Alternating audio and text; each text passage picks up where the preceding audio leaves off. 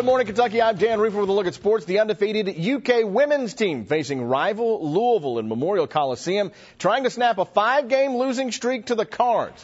Over 7,000 coming out in support of the Cats, complete with UK's famous dancing fan. Well, after building a 23-point halftime lead, UK does not let off the gas. Crystal Riley, the transfer from LSU, playing in her first game for Kentucky, gets the bucket and the whistle.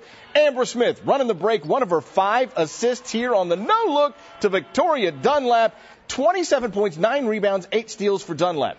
Adia Mathis, the Louisville native, flips it up and in. She had 15. UK forces a school record 38 turnovers and not only wins, but embarrasses Louisville. 101-67 the final. UK improves to 10-0, setting the new record for best start in school history while ending that 5-game losing streak to Louisville.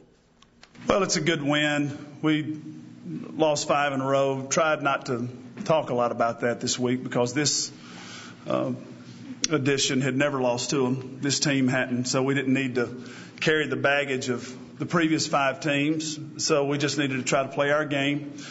But clearly it's a rivalry game, and our players were just so focused all week. Our goal was to play the way we played. Pedal to the metal, 40 minutes, and I thought our team did a fantastic job doing that. John Calipari has set a new record for best start to a season by a UK coach in his first year. And now tonight his Cats have a chance to win game number 2,000 all time. So with this 11-0 start and all the talk about becoming the first college program in history to 2,000 wins, how is it affecting the team? Calipari says it's made his guys arrogant. There's a difference between arrogance and a swagger. A swagger comes in, and everyone knows we're working harder than this other team. Arrogance is we're 11-0, and everybody says I'm the best, and watch this. And now all of a sudden the other team outworks you, they out-hustle you, they beat you to balls, they play with more energy, and all of a sudden you get beat. We're trying to guard against that, and it's hard because these guys are young, and the information out there and what's being said is, you know, they read it and start thinking they poop ice cream. Well, if they're arrogant now, imagine if Coach Cal's Cats keep winning. 11 games in, it's a little early to be talking perfect season. I mean, really, that's crazy talk, right? It's very realistic. We hadn't lost yet, but it has to be a one-game approach. I mean, it's possible. It's hard to do, but it's reachable, but very hard to do. And we just have to come to work. So you're saying there's a chance? The football Cats have one more practice today before breaking, then reconvening in Nashville tomorrow. If today's practice turns out anything like yesterday's, Rich Brooks won't be happy. Wasn't particularly pleased with our effort out here or our focus today, and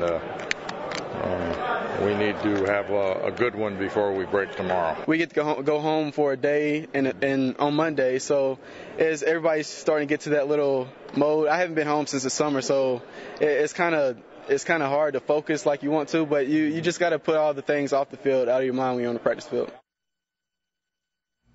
The Bengals playing their first game since the death of Chris Henry. A moment of silence in San Diego in honor of Henry. His number 15 on the helmets of the Bengals. In the second quarter, Carson Palmer finds Chad Ochocinco for a 49-yard touchdown. The Bengals lead it here 10-7. Ocho obviously thinking of his fallen teammate right here following the touchdown. The game comes down to this. Tied at 24 with 8 seconds left. Nate Kading's field goal wins it for the Chargers. 27-24 the final. Tough loss for Cincinnati, especially in the wake of Chris Henry's death. That's going to do it for sports this Monday morning.